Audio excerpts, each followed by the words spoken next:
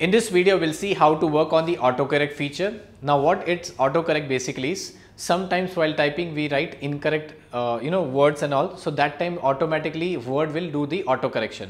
For example, if I type here as TEH, I wanted to type as THE, but I mistakenly type as TEH. When I press enter, you see automatically the text has been converted, the spelling changed to THE, first thing. Second thing is the caps lock, the first alphabet of word became capital. Similarly, if I type here as advantage, let's say for example this one, the mistake, there's a spelling mistake, advantage TAG, but I have written as TEG. So once I press enter, you see automatically, so here the word is not set. So there are some words which are set at the back end, only those words can be auto corrected. But this word, since it is not at the back end done, so it is not auto correcting. There's one more example.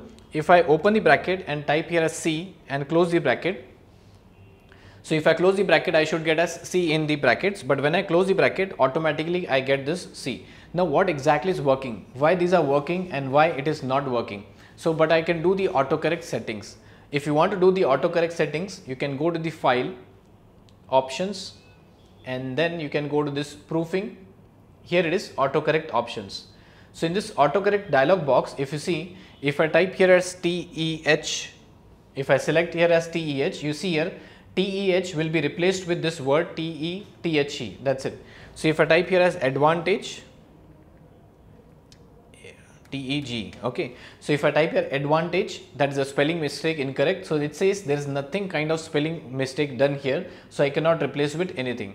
So if I want to replace this text with the some other text, let's say advantage, I can type here as ADVANTAGE, advantage, and I can click on add. So this word will be added to the dictionary, or you can say library of Microsoft Word. Click on add.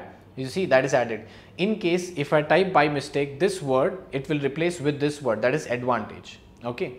So similarly, there are some few more options which says capitalize the first word of every sentence. You see here, capitalize first letter of sentences, correct two initial capitals, and so on. So these are some replacement settings done. Now I'll type the same word at the back end and you see what will happen. So I'll just click on close and click on OK.